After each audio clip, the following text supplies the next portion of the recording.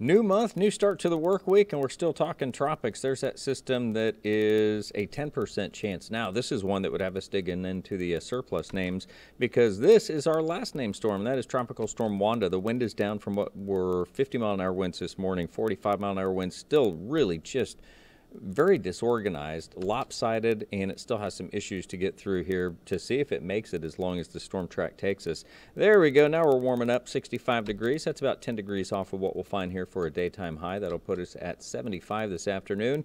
A cool start again for tomorrow. Lots of 50s with some 60s here beachside. So if you think about it, you might want to get the stuff ready tonight for a nice big bowl of grits or oatmeal or at least the coffee to get you started. Sunny skies here today. We'll see the sunny and warmer conditions continue through Wednesday. That'll be the last full dry day. Late Thursday, chance for showers, even some storms come rolling through with another strong cold front. And this one's taking down the temperatures as we look ahead to the upcoming weekend. Stay ahead of those changes. Your Weather Authority forecast, always a click away at News4JAX, a shot away in your favorite devices.